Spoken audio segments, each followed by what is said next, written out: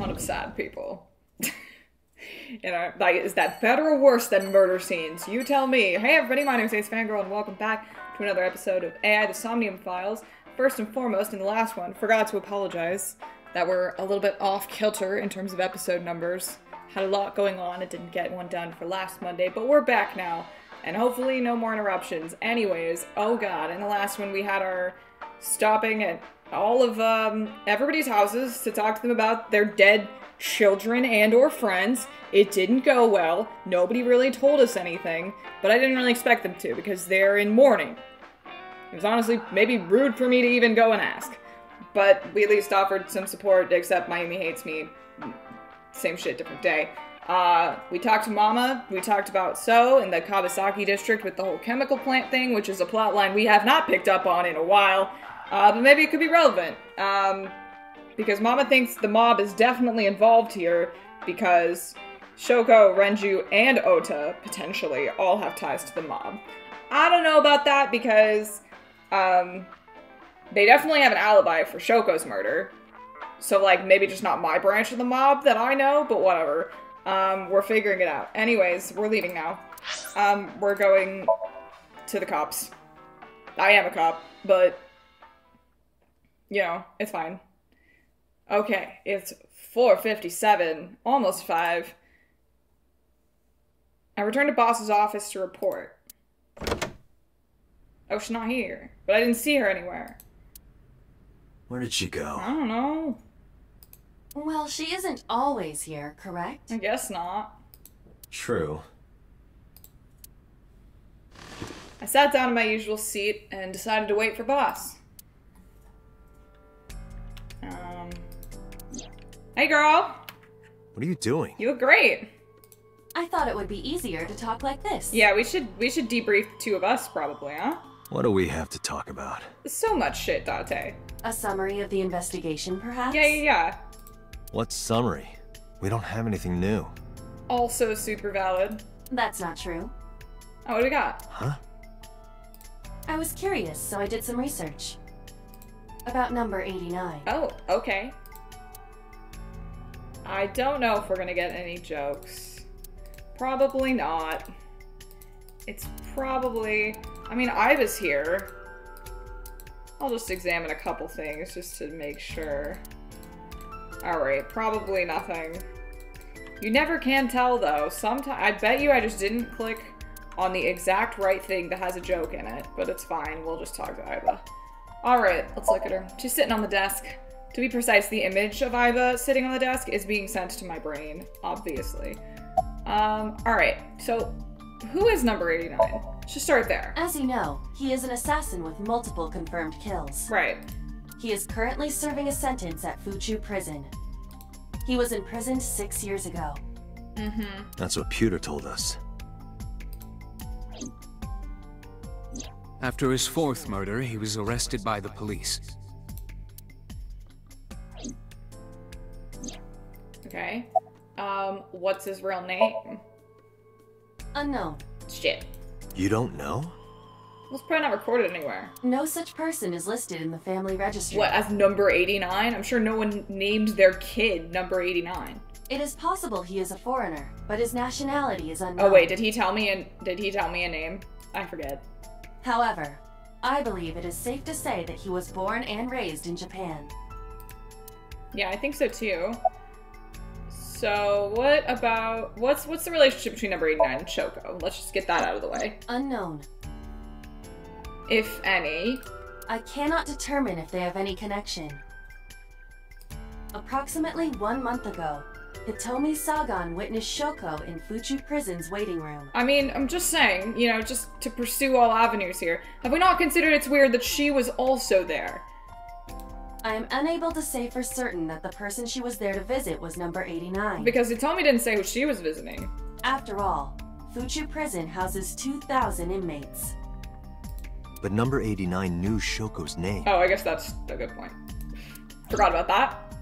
Thanks to the flashback. Killed Shoko Nadami. He did say that. That must mean that he knew her somehow. Or of her. It is possible. Okay. So what about number 89 and the new Cyclops serial killings? Pewter claims that there were 2 culprits behind the original serial killings. One was the former chairman of the Kumakuras, Rohan Kumakura. Who's dead now. But Rohan committed suicide last year. That leaves 1 culprit still alive, number 89. But number 89 couldn't possibly have committed these crimes. Because he was in jail. He was in jail when each of the murders occurred. Correct. So, like, what do we actually have, guys? However, I do not believe it is accurate to claim that he had nothing to do with the incident. No? What do you got for me? I know who killed Shoko Nadami. Oh, just that he probably, like, knows who did it? If he was telling the truth, his involvement is possible. That's fair. Okay, let's go talk to him. Let's talk to number 89. Wait, is he here? I don't know if he's telling the truth or he's full of it, but he's our last remaining loose end. Alright. However, we need not go to him. We can bring him to us. Oh, yeah, because that worked out really well last time. If we plan on syncing with him, it would be more efficient. We probably should. Can you arrange that? I can. Can you? After cutting through some red tape, number 89 was to be brought to HQ, which again, worked out really well last time. Pretty sure he beat my ass. He took considerable time to arrive. But for some reason, boss never showed up. That's upsetting. Hey. Hi, Peter. Oh god, this is giving me bad flashbacks, guys. Hey.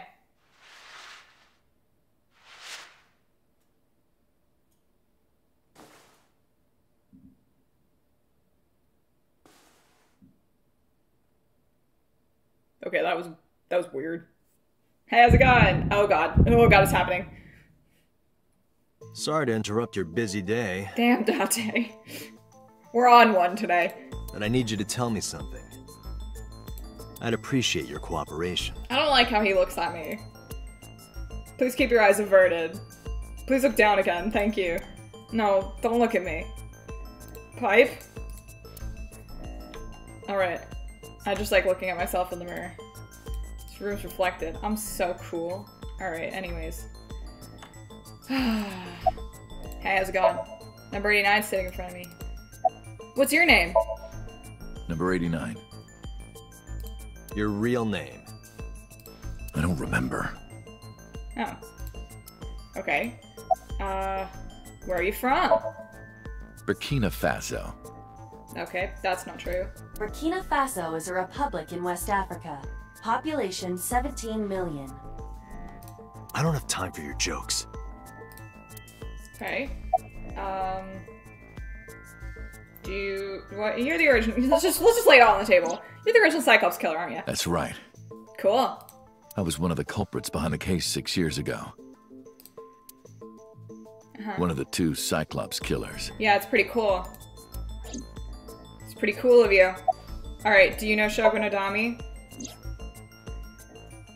Yes or Yeah, no? I guess I do. Oh, do you? Great. About a month ago, Shoko visited Fuchu prison. I'm assuming she was visiting you. Was she there to see you? That's right. Oh, great. What did you talk about? Nothing special. You're in no position to lie. It could have been nothing special, Date. You don't know. I'm not lying. She didn't come to hear me talk. Then why did she come? To meet me. Oh. Meet you? Is she a fan? She probably just wanted to see me. People do that. That's not that weird. When did you first meet Shoko? A long time ago. Oh, yeah? I don't remember exactly when. What's your relationship to her? A physical one. Hot? I'm kidding. She was Oh. just a business partner. Okay, damn. Thought we uncovered something there. Who killed Shoko Nadami? All right. Let's get down to business. No more jokes. Let's get right down to it. 2 days ago, you called Investigation HQ and said, I know who killed Shoko Nadami. That's right. So? Who? Hey, don't be so hasty. We haven't agreed on a deal. Don't like that you got your crazy eyes out. Could you put those away? You're gonna let me out of prison, right? No. It's done. You've got a deal. I can't do that. He's gonna be like, really? Not stupid. All right. Wow, really? You're buying that? I'm so not letting you out of prison. I hope you know that. But to explain it properly, I need to tell you a story. Does the story involve beating my ass? Because I've had a history with that. It might take some time. Is that all right with you? I guess? I don't know. I've got nothing but time. Then let's get started. The story of a lonely assassin. Alright, settle in, everyone. Get your popcorn. Sounds like this is... Once upon a time, there was a detective, full of righteous justice. cool. Is that me? Let's call him F. I'm not a detective. F found the evils of the world intolerable. Right. F had no parents, no siblings, and grew up in an orphanage since he was born. He suffered every kind of abuse imaginable there. It led him to despise all the evils of the world. Okay, that checks. That's fine. One day, F was chasing a thug down at the harbor. Someone wanted for the assault and murder of women. Great. We love that. Okay, I get it. I'll just throw down my knife. Here. And you lower your gun. This is him. Oh, he looks great. I like this outfit. It's fine. I got nothing else on me. Okay, I think you're lying. I'll go quietly. That didn't seem very believable. You know, I have a history with hospitals. I've been going to a special hospital for a while. The hell does that mean? Even if I get caught, it's all good. I'll come right back out again. What should I do next time? Okay, you're really not making a great case for yourself, bud. Just thinking about it gets me excited. Why are you saying this while you're still at gunpoint? Okay, that was aggressive. That was a lot of shots. You maybe didn't need all of those. Maybe only a few. The culprit was unarmed. But F never served a day in prison. Well, yeah, you can prove that he's a bad man. So, you know, it's like, well, it's not self-defense. It's like vigilante justice, which, you know, is generally frowned upon. The case went to trial for some time, but it was determined to be self-defense, and he was declared innocent. Well, it depends, you know. Was it a jury trial? It was determined to be self-defense. He had a knife and he threw it down. If the truth got out, it would be a huge Oh, I forgot, he's a scandal cop. for the police. Never mind. Never mind, I take it all back. Of course this happened. People at the upper level were terrified of what might happen, so they had evidence fabricated. They probably called Manfred von Karma. F wasn't suspended or disciplined at all. After a while, he returned to his job like nothing happened. That's too real. Too real. Unfortunately. That was a turning point for him. He was ready to shed the morality that was weighing him down, holding him back. See, this is what happens when you get sent the wrong message. F still wanted justice, and he was willing to dispense it to the immoral one by one. He became an assassin. A lone gunman. No agent, no employer. Now, were you still working for the cops at this time? He was his own man. F believed that he was judge, jury, and executioner. Okay. But it didn't last long. Yeah, bet it didn't.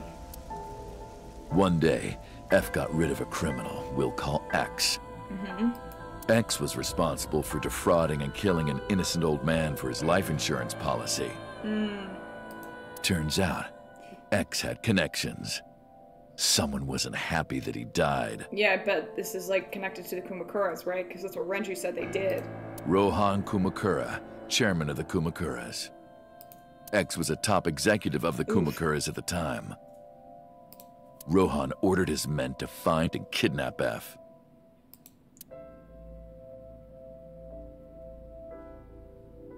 I've done some research. I know you've cleaned up at least 18 pieces of scum from this earth. But somehow there hasn't been a single criminal investigation. They're all treated as suicides, accidents, or natural causes. Amazing work. I'm impressed. Thanks. How about you work for us? No. Of course, you have the right to say no, He's a right to. but it'll be the last word out of your mouth. F was trapped. Yeah, expect you gotta say yes at that point. Even if he somehow survived, he would be looking over his shoulder for the rest of his life.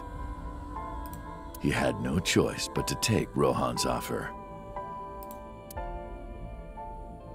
Thus, F's self-employment came to an end. He became a hired gun of the Kumakuras.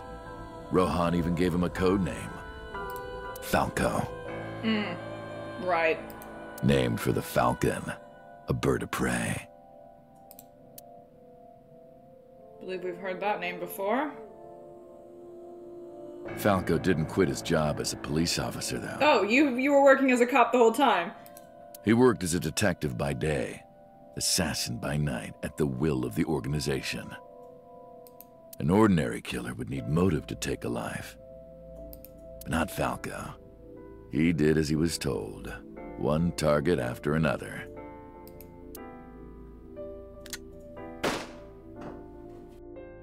It didn't take long to destroy his heart completely.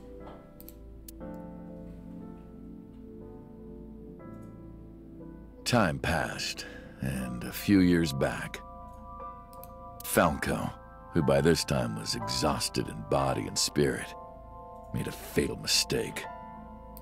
He missed his mark and ended up taking a bullet to the stomach. Yikes. Somehow he managed to escape.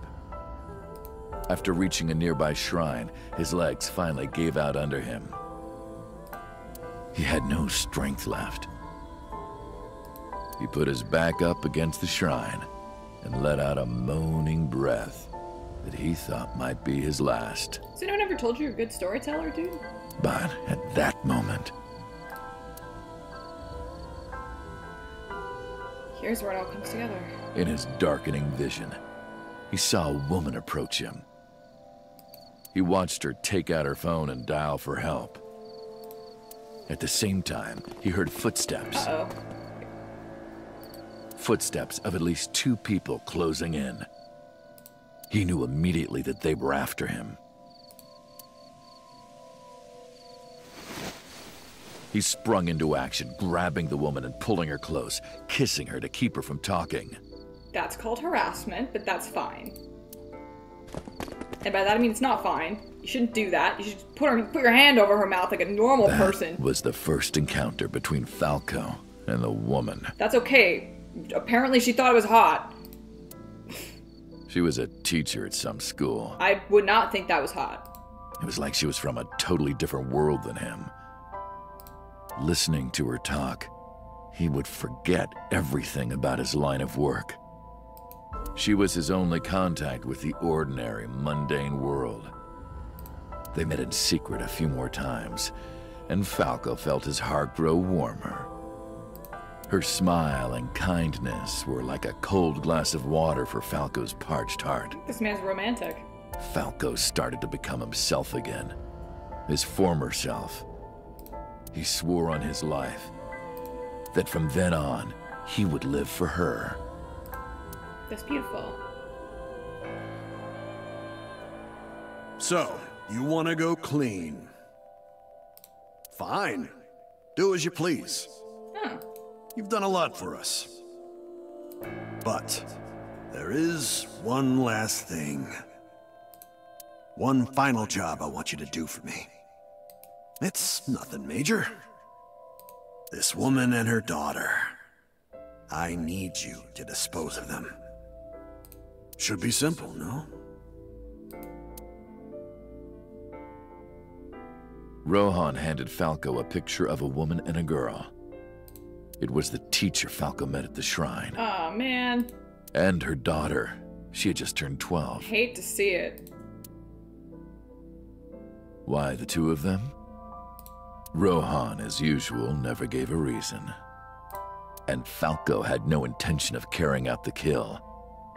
But if he didn't, he knew that someone else would. He thought long and hard. How was he going to keep them safe and get out of the life of crime? He couldn't find an answer, no matter how hard he thought. I feel like Rohan needs a bigger trigger. He was backed into a corner. So, he decided to call on an old friend for help. And then...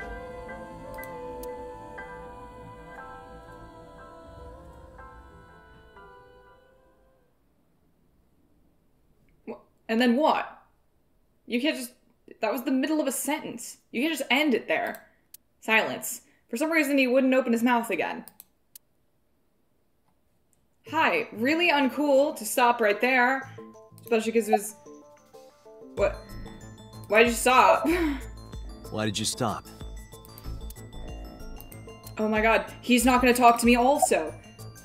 You mentioned a detective? You mentioned a detective. Okay, was that the whole story? Was that the whole story? Okay, what's the connection between that and Shoko? Eh? What's the connection between that and Shoko? Shit. Okay, answer me. Hey, answer me. He's not talking. We got that far, and really you're gonna stop there? This is a transaction, remember? Oh, so the next part's the important part, is what I'm hearing. Until I get a guarantee that you'll uphold your end of the bargain, I'm not telling you anything else. Dude, I can't let you out of prison. I'll give you half up front, half later. That was nice of you. Quick, knock him out! If you want to hear the rest of my story, you better start the release procedures. Or, hear me out. I'm gonna knock you out and put you in the stupid sink chair. Once they've cleared, I'll tell you everything. Yeah, okay, I don't believe you though. So... Date, it is unlikely that number 89 will uphold his promise, even upon release. But I'm not dumb. Pewter, Yes? You know what to do. start the preparations. For what? You mean for what? What do you think? Not releasing him from prison. The sink.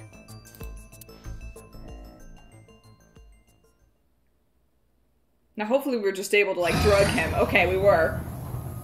That's fine. I have injected number 89 with the usual dosage. Rad. He will not be waking up anytime soon. Okay, good. He'd probably Are try you and kill ready, me. Agent Date? Yeah, The time limit is 6 minutes. Is it though? I know. Then let's begin. Hey, where's boss? Not important? Okay. I miss her in the boots. Alright, going in. What do we expect to find in here? It's probably gonna be weird. He's an assassin. Oh, that's a ceiling fan. Oh shit. Wait. We've been here before. Sup? Sup, girl. Alright, in the next one, we're gonna sync it out with number 89. I believe this one only has one route, but we can do some achievement work here, so we're gonna see if we actually manage to pull it off. But we'll dive in the next one. I'll see you then.